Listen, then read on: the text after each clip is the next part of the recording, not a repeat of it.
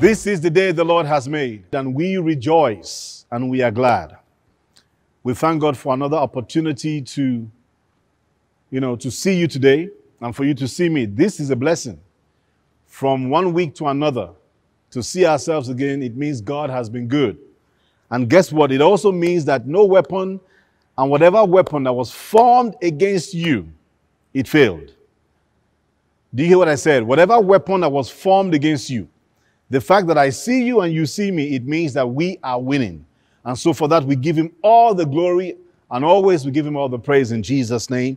Amen. We come to you from Spirit and Life Family Bible Church in Kantape, Abuja. I believe, God, that in these times, more than ever before, we have to tune ourselves to his voice. We have to tune ourselves to the Lord like never before. With all that is happening around the world, I believe everyone, we are never going to be the same again. One way or another, we are not going to be the same again. Your life is moving either upwards from glory to glory, or it will remain the same.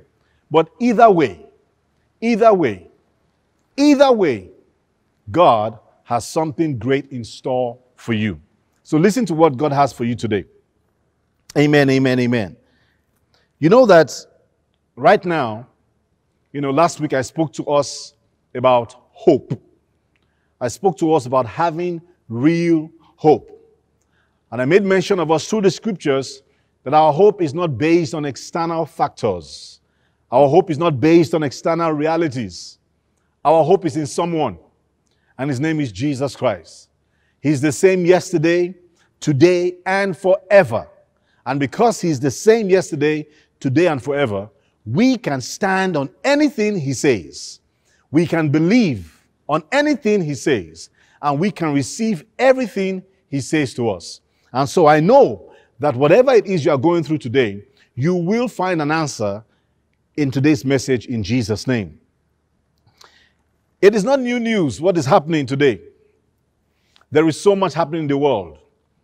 Every major city right now around the world is being affected by this coronavirus pandemic. It's a major thing that is happening in the world. There's a shift in the world. Everything has been put on hold. Every family, one way or another, if you're living in any city at all around the world, you have been affected by this situation. And many have been more affected than others. There are people who have lost loved ones in their families. There are people who have died because of this virus. There are those who are actually right now sick because of this virus. There are those who have been isolated because of this virus. There are those who have been quarantined because of this virus. And like many and millions of others, there are many who are experiencing a lockdown, all because of this virus. Praise the Lord Jesus. All because of this virus. But I have good news for you today, and that is why I'm here. I will not take for granted what any of you are experiencing right now. For those who have lost family members, I pray for you.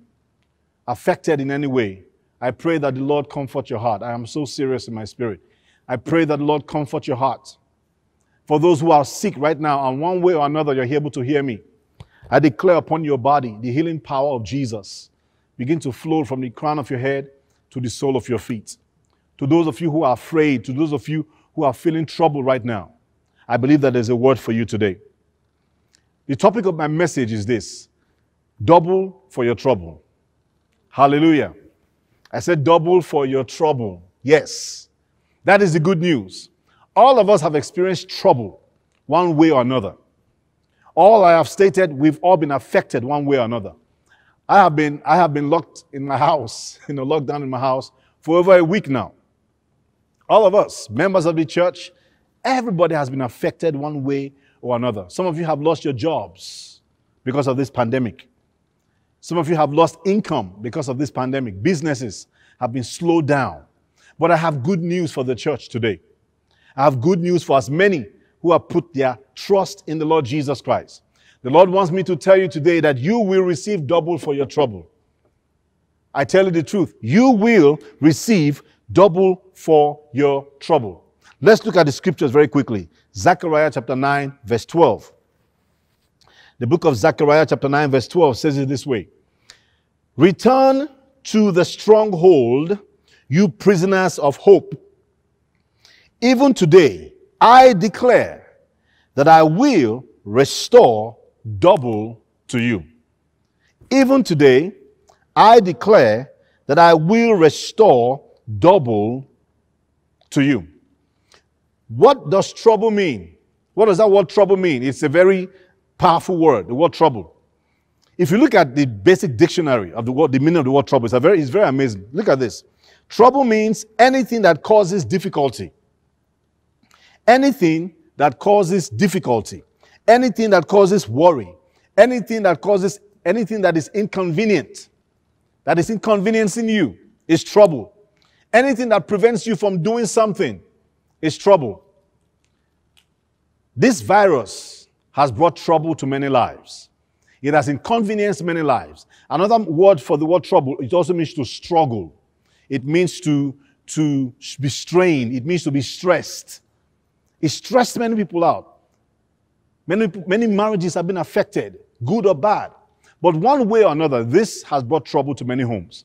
But I am here not to talk about the virus. I'm here to talk about the good news. And the good news for you today is that double for your trouble is your portion in the name of Jesus. There's a saying that I used to always hear, they will say, when life throws lemons at you, make lemonade, right? I think you've heard it before. When life throws lemons at you, make lemonade. Do you know what has happened right now? The enemy has thrown a bunch of lemons at us. But guess what? God will make for you lemonade. God will make for me lemonade, meaning that even though this trouble has come, God is going to make all things work together for good. That at the end of this trouble, we will rise up and be the better for it. We will rise up and receive double for our trouble. It's a guarantee because the word of God has declared it so. That whatever the enemy meant for evil in this moment, whatever loss you have incurred, whatever sickness has affected your body, whatever relationship has been affected, whatever contract, whatever it is that has suffered because of this pandemic, because of this evil, God's word is promising you. I'm not the one promising you. The word of God is promising you that you will get double for your trouble. Remember, the Bible says all things work together for good. The Bible doesn't say all good things work together for good. The Bible didn't say all bad things work together for good. It says all things. Meaning that God has the power, God has the ability to take both the good and both the bad and make it work together for good. And that is who I put my trust in today. That is who I trust.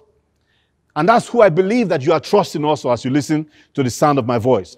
When God makes something, he does it with style. He does it well. He restores trouble. He restores double for your trouble. God will restore double to you in the name of Jesus. I'll say it again. God will restore double to you in the name of Jesus.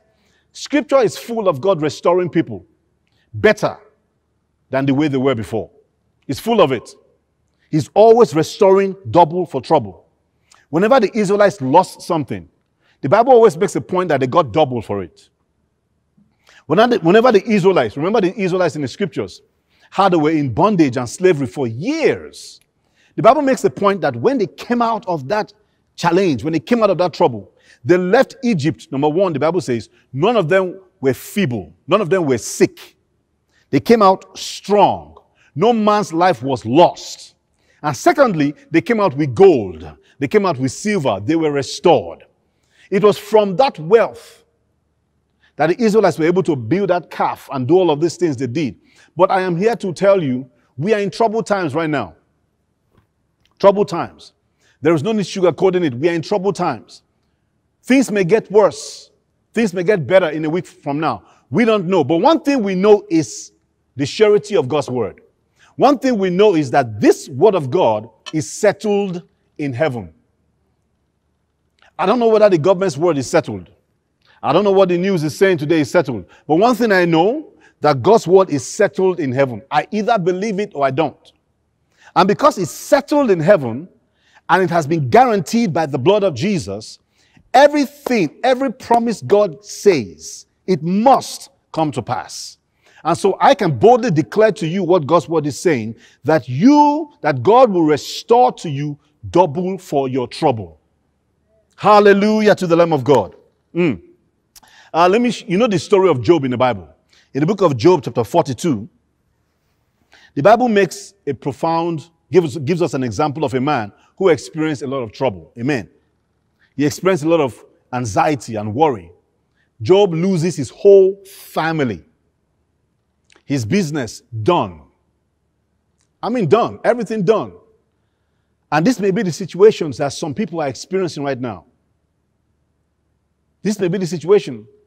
Some people have lost their jobs because, the company cannot pay because nobody's buying anything. Everybody's in their homes. Some people have lost countless income from their business, just abruptly shutting down. Only God knows what you are experiencing. Only God knows what my neighbor is experiencing. And I would never put myself to say I know what you're experiencing. But one thing I know is that God's word is sure. And because God's word is sure, and when I look at his track record, he has a way of restoring to his people what the enemy stole from them. He has a way of always bringing back, not the same thing, but more than they can ever imagine. Hallelujah. And that is what you shall receive in Jesus' name. So when you look at the story of Job, the Bible says Job loses everything. And then in Job, his wife tells him to curse God and die because of all that he's experiencing. His wife tells him, curse God. This God you are serving, where is he? I know many, as a pastor, I know many who have asked God questions about what is happening. Why would you allow this happen? Where is God?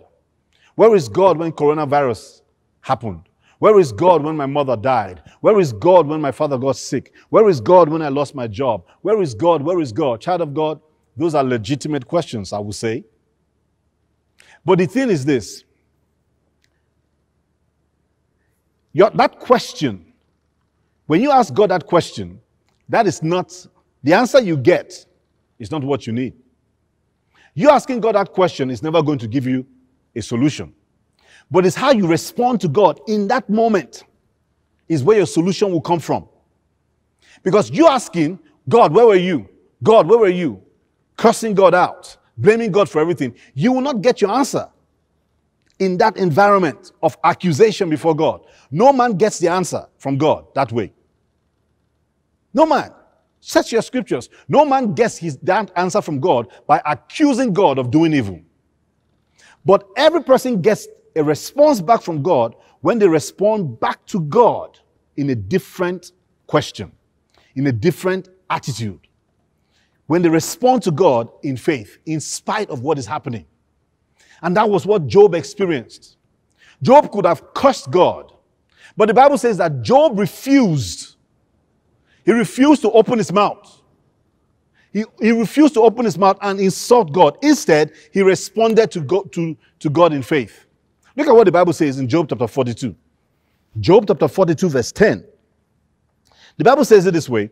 And the Lord restored Job's losses. Woo! Not the government. Not the government. The government can never restore your losses. And the Lord restored Job's losses when he prayed for his friends. Indeed, the Lord gave Job twice as much as he had before. Hallelujah. I want the God type of restoration. That's what I want. I have lost some things. Everyone has lost something. So you cannot put down what somebody else has lost compared to your own. Everyone's loss is different. But everyone has lost something, one way or another. Time. Children are home instead of being in school. They've lost a bit of time. Businesses have shut down. They lost some income. Churches, people can't gather. People are losing time. People are losing different things. But those who put their trust in the Lord will restore to them the losses they have incurred. That is the word of the Lord. If God is the same God yesterday, today, and forever, it means that the same God that restored to Job his losses when he prayed, not when he accused God, not when he blamed God, not when he castigated God and made God look like a joke. I've been serving God. Can you imagine this? It's like me as a pastor telling God this. I've been serving God all these years. I've been a pastor. Why would God allow them close my church? Why would God allow this? Who are you to, why do you think that you would get what you want from the Lord by accusing him? Think about this. If you're a parent, if your child wants something from you, the last way they will get anything from you is accusing you of something. If my child comes to me and begins to tell me, Daddy, it's because of you I failed. It's because of you this is not working. It's because of you. It's because of you. Do you think I will not put my hand in my pocket and say, my son, it's true. I beg, take. It's never going to happen. No parent will respond to accusation. But if the child recognizes that I know what has happened, but they still go to daddy, they still go back to mom, and begin to acknowledge their parents for the things they have already done for them and thank them for the things they have already done for them, I tell you the truth, you will get a different response. So instead of going to God and accusing God how bad he is and how he's not doing this and why is he allowing this, child of God, I challenge you. Go to God and thank him for the things that he has already given to you before coronavirus came. Thank him that you had the ability to even have a job before you lost it. Thank him that you have the ability to go to school before school closed. Thank him for the ability that you were able to have a church before the church closed. Thank him that you were able to thank him what happened before coronavirus happened. And I tell you the truth, you will instigate. You will start a process of restoration in your life. If Job had accused God of everything bad, I tell you the truth, he will remain the same. He will still remain a downcasted, broke man. No family, no business. But Job chose to respond in faith. He prayed, and the Bible says, the Lord restored Job's losses. My God, whenever I read that, he restored Job's losses. Praise the Lord Jesus. I want to let you understand something here. It is what everyone is experiencing is very real. But the word of God is more real. It's more real. Let me use myself as an example as a pastor. Not just as a pastor, but as a child of God, because I'm first a child of God before I'm a pastor. I have learned more than ever before that my only hope, there's only two ways I can respond in this life. Two ways. I can either respond in trouble and allow the trouble overwhelm me and fall into the trap of what the trouble is bringing, because everyone is experiencing pressure in different ways. Or I can choose to believe that this word of God I've been preaching for years, is it real or is it just for show? Because that's what Christianity has come to right now. Coronavirus is testing everybody's faith. Those who say God is their God, this is the time to prove it. Those who have been playing church, this is the time it will show. This situation is sifting the environment. It's sifting the faith from the faithless. It's sifting the believer from the non-believer. It's sifting, everybody's being sifted. Meaning, you know what sifting means. When you want to, I remember when I've seen my grandma when she's making rice. The whole rice is in a big tray. And she's shaking it. When she shakes it, then the shaft, what is she doing? She's not blowing the rice away. The real deal will remain in the pan, will remain in the tray. But that which is fake, that which is fickle, it will blow away. This virus is doing amazing things. At the same time, it's also doing destructive things. It's doing amazing things. It's doing destructive things. But at the end of the day, no matter what it does, for the child of God, there is double for your trouble. Because the word of God is saying so. Ah, Pastor, what gives you that confidence that there's double for my trouble? I have no confidence in myself. What the word says. What the word says. And I tell you the truth, child of God, as you put your trust in him, just like Job's losses were restored, so your losses shall be restored in the name of Jesus. I will say it again. So your losses shall be restored in the name of Jesus. Restoration is for the believer. Restoration is for the child of God. Restoration is what we have in Christ Jesus. In Christ Jesus, no man loses anything. In Christ Jesus, no man fails. Because if I fail, it means that Jesus failed. I can't fail because Jesus did not fail. And so let's go back to that scripture. Come on. Follow me again. Zechariah chapter 9 verse 12. Watch this. Return to the stronghold, you prisoners of hope. Oh, I love that. I am a prisoner of hope. Tell yourself, say, I'm a prisoner of hope. You better be a prisoner of hope. We are all prisoners to something. You're either a prisoner of worry, you're a prisoner of fear, you're a prisoner of hope, a prisoner of faith, a prisoner of righteousness, a prisoner of sin. We are all prisoners to something. And how do you know if you're a prisoner of something? What occupies your heart the most? What occupies your time the most? Lets you know what you are a prisoner of. But the Bible says the child of God, those who are called by God, we have been declared as prisoners of hope. Hallelujah.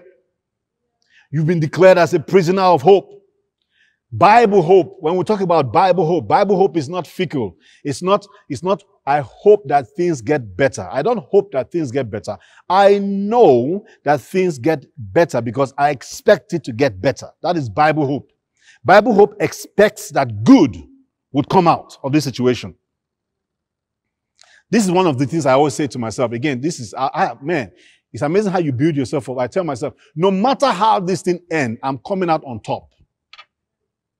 That's my declaration. Anyhow, I'm coming out on top financially. I'm coming out on top in my family. I'm coming out on top in my marriage. I'm coming out on top in my ministry. I'm coming up on top with my children, with my health. That is my declaration. Why? Because my hope is in Christ Jesus.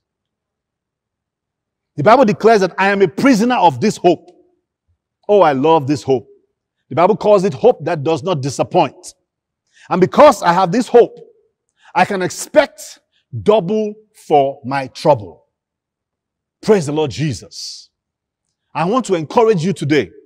I want you to know that whatever you have lost, I declare in the name of Jesus, restoration for you in Jesus' name. I want you to do this. I want to give you this assignment because I trust God that next time when we meet again, I'm going to continue in this teaching. I want to give you this assignment. Everything you think you have lost, write it down. Thank you, Lord Jesus. I just received that. Anything you think you have lost, financially, materially, whatever it is you have lost, because of this virus, write it down as a child of God. Because you know what? The enemy is going to pay for it. He will pay for it. He has debts to settle. He will pay for it. And so I want to encourage you, child of God. I want to encourage you listening to me right now. You will receive double for your trouble. Write down what you have lost. Thank you, Reba Shatadadadeshite. Write down what you have lost. Write down what you have lost, says the Lord. Write down what you have lost. Write down what you have lost. Income, time, write it down. As you put your faith in Jesus at this moment, Heavenly Father, I thank you for your word. Your name is restoration. There is no loss in you. I pray for you, listen to the sound of my voice. I pray for you also who have not put their faith in Jesus Christ. I declare that today, I hope you give him space in your heart. As you listen to the sound of my voice, the Bible says that if you believe in your heart, the Lord Jesus, you confess him with your mouth, that he rose from the dead, you will be saved. Don't play games with your life, child of God. Don't play games. Because God is after you. He's after you because He loves you. He's after you to bless you tremendously with peace, with hope, with joy. He's after you. And so, Father, I thank you for this opportunity to speak to your sons and to your daughters. I pray that as you hear the sound of my voice, you will not turn away from the Lord, but you will turn to the Lord. I pray that as you hear the sound of my voice, that faith is stirred up in your heart. I pray that you receive this message today. Double for your trouble. I don't know what you have been through. I can never know what you have been through. But there's one person that knows exactly what every one of us is going through. The Bible says that He sympathizes with us, Jesus Christ. He empathizes with us. He knows exactly how I feel. He knows exactly how you feel. Let faith rise in your heart right now. Let hope rise in your heart right now in the name of Jesus. Blessed be the name of the Lord. And so, Father, I thank you for all those who are listening to me right now. I pray for your home. I call your home blessed. I call your home secured. I call your home full of joy and full of peace. I stand against any form of strife in your home, in your church, in your life. I stand against any form of fear, of stress, of worry. I rebuke all of these elements away from your home and away from your life in the name of the Lord Jesus Christ. Thank you, Father, for testimonies. Thank you for great news. Blessed be the name of the Lord. Please write me. My email is on the screen. If you have a testimony or something, whatever, just let me know how you're doing. Because I care about you. And I know that with this, in this situation, either way, I will come up on top. And you will come out on top. Because we win. There is no way I can be seated in heavenly places and lose. It can't happen. Because we win. God bless you. Till next time, have a blessed and very fulfilled day.